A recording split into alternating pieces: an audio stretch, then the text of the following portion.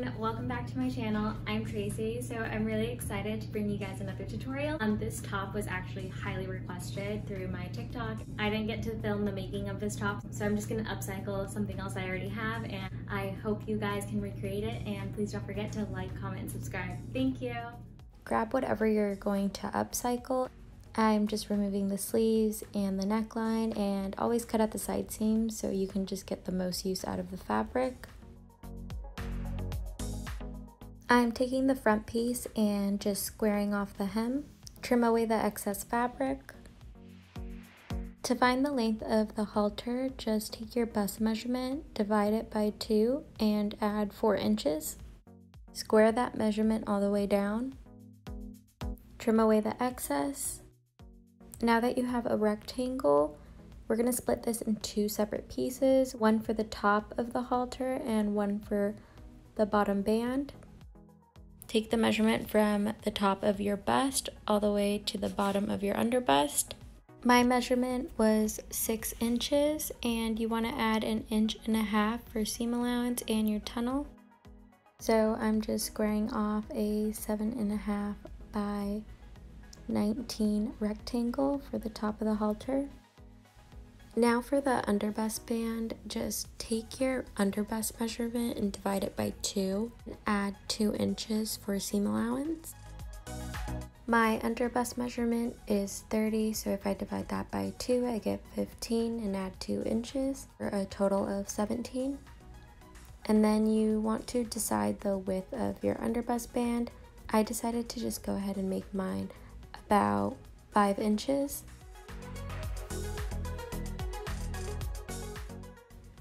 Now that you have both rectangles cut out, fold the top of the halter in half and take away 1/2 inch from the bottom of that rectangle.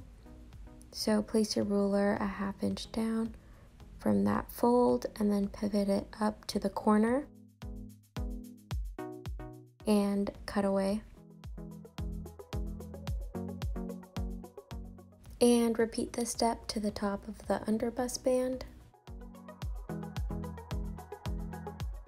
I'm overlocking my straight edges just so I have a cleaner finish. Finally, for the sewing, fold over 1/4 inch at the hem of the underbust band and put pins, and fold over 1/4 inch as well on the sides of the top of the bust band and put pins. And take them to your straight stitch machine and just do a top stitch. There's no need for a double needle because this area doesn't need to stretch as much. Stitch along the bottom of the bust band and set your sewing machine to the longest stitch length, and don't back tack so you can gather this. Pull the back thread and gather it in between the inch seam allowance on each side of your underbust.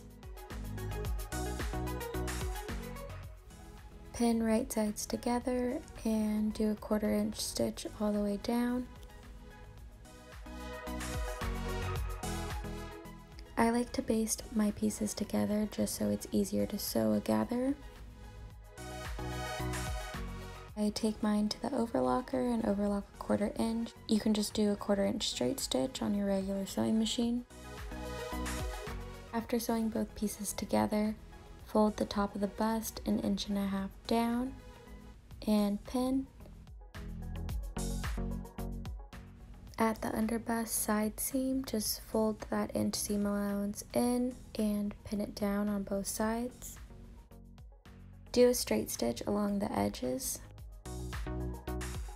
Just stitch 5/8 of an inch seam allowance at the sides of your underbust.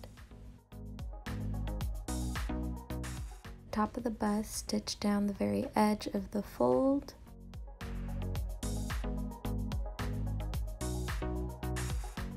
After stitching that first row, measure 1/2 inch away and stitch another row. This will be the channel for the straps.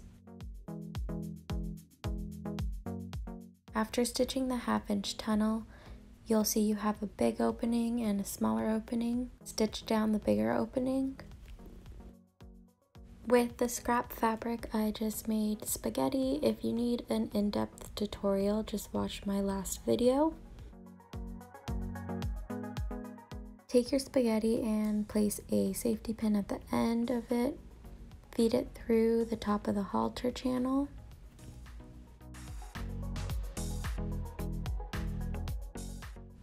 Even out the straps on both sides. Thread the straps diagonally so you get a cross back halter, and just feed each strap through the side seam channel. And to finish your ends, just do a knot so you have a little tassel. This is the final top, and I'm finally back in New York City.